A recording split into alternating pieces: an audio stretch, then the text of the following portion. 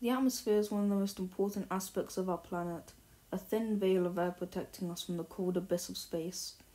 But in it, some bizarre things can happen, from terrifying storms to alien-like clouds, the strange optical phenomena. Let's look at the rarest events that happen in our atmosphere. First of all, let's talk about lightning. We typically imagine lightning as being long and streaky, but have you ever heard of spherical lightning? Now this one is extremely rare, and although scientists seem to have concluded that it is real, sightings and supposed footage are rare and unconfirmed. The leading theory is that the effect is caused by a vortex of luminous gases and microwave radiation getting trapped in a plasma bubble. There have been numerous reports of ball lightning injuring and even killing people, but to this day it still remains very much a mystery. The next thing we will talk about is rare clouds.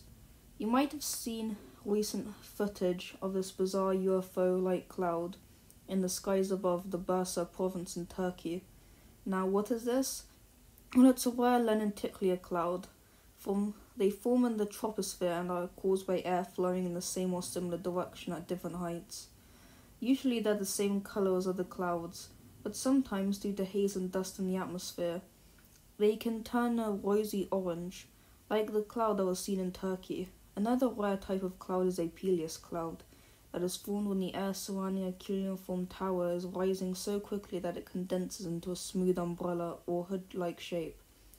Once it hits its dew point, ice crystals form at the top of the clouds, and when light enters the cloud, it gets diffracted, creating this beautiful rainbow effect.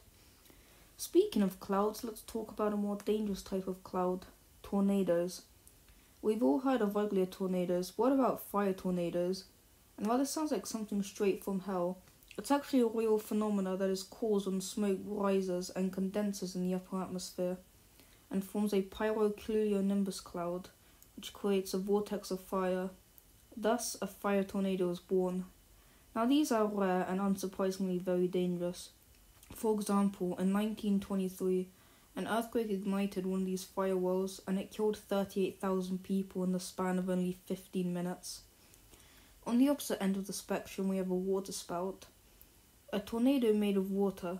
These start off as regular tornadoes, but when they cross over to the water, it causes air to rise and rotate on a vertical axis. Now these are a lot less dangerous than fire wells because they mostly happen in the water far away from settlements and are quite rare. So that concludes our list. There's many more that I don't have time to talk about.